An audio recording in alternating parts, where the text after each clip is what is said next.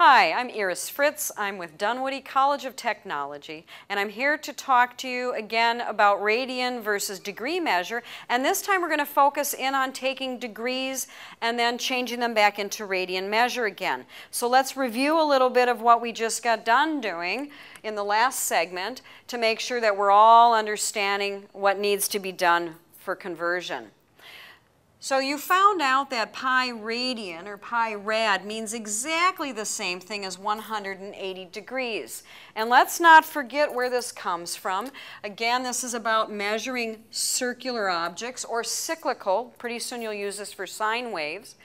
And measuring from here going around to this place is half, if you will, the circumference. I can measure it as, pi r, or pi radian versus another way of measuring it from the center and looking at angular change, 180 degrees. So either way, you're saying the same thing. And because this equals this, two different ways of saying the same thing, and because your math is good and you know that any number divided by itself is indeed, any number divided by itself is indeed a form of 1. We get to use this unique form of 1 to help us get work done. Now, in the last segment, we used this way of looking at, if you will, a form of 1 to help us get rid of pi rad or convert into what we call degree measure.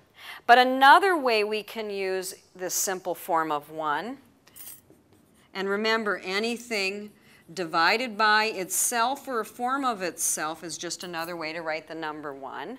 We're going to use this to help us convert from 60 degrees in this case, in my example, but from degree measure back into radian measure. So let's play it out and see how it works.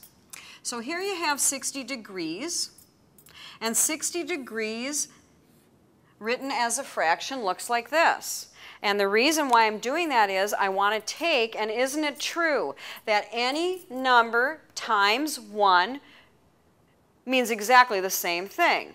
And any number times a form of 1 allows me to change how something looks, but not what it means. In this case, I want to change from measuring in degrees into something called radians, measuring with the radius. So let's go ahead and set this up.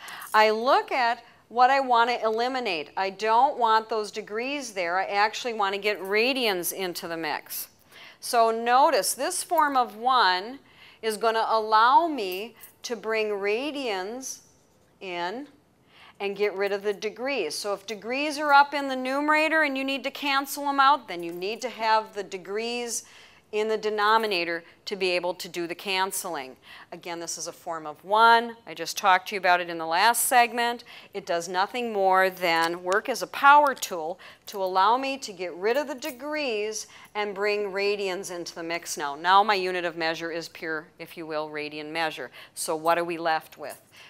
Look at what's left in the numerator. I have 60 times pi times radian. I have 60 pi rads over 1 times 180. And now what you need to do is simplify this. So if you stay in fraction form, you know that you can reduce this fraction because what is 180? 3 times 60. And if I take that apart for a second, you're going to see me take 180 apart. Isn't that the same thing as 180? So that you can understand that all I'm doing is I'm canceling out the 60 that was nested in this number. And what are you left with? Up in the numerator, you have 1 times pi times radian, and it's all over 3. Or a better way to write this for, if you will, radian measure, there's some formal ways of writing radian measure, is that you write the number part, which is pi divided by 3 first, and then you write the radians next to it. And this would be more formal notation. But this means the same thing. Let's do another one. because I think a couple of examples helps you understand things. So a couple of things. You need to get into a habit of really understanding your math, and showing yourself what's going on is to your advantage. So show yourself units of measure canceling. Show yourself where you're at with your math. If you're not comfortable doing your number crunching, that's what I call it, by hand, you guys do have a calculator. And if you take 60 and divide it by 180 in your fraction form, it will give you 1 over 3. We don't generally show the 1. It's assumed 1 times anything is just that number, and it's over 3. And then, of course, there is formality, generally pulling the radian measure off to the side and writing the numeric portion first, which I'm sure your instructors talked to you about. So let's do some more. I'll come up with another number here. I'm just kind of winging it. Let's see.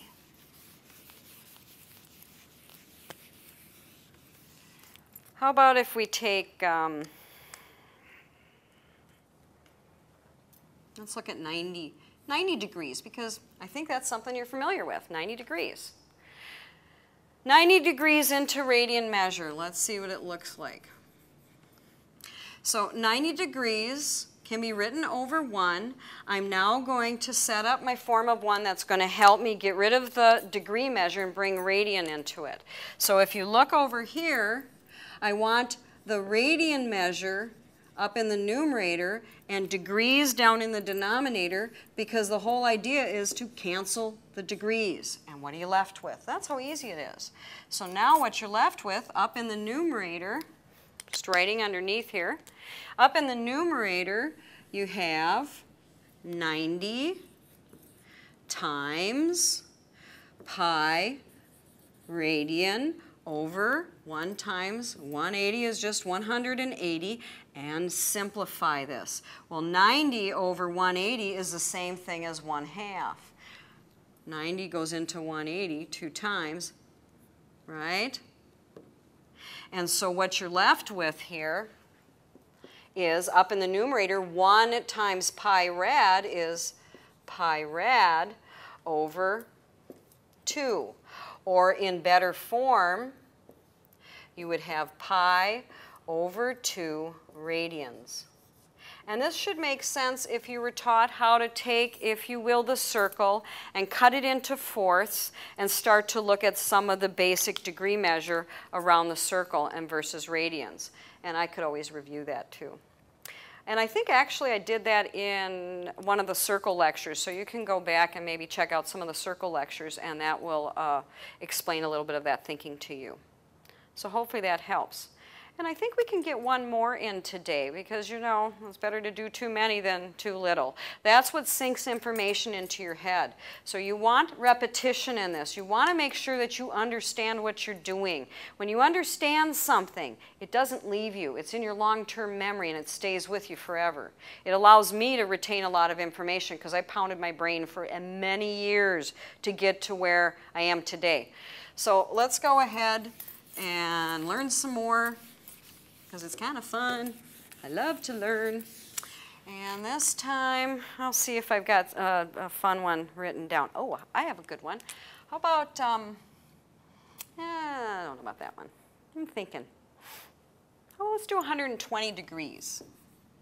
Something over 90 degrees. 120 degrees, and see what we get in radian measure.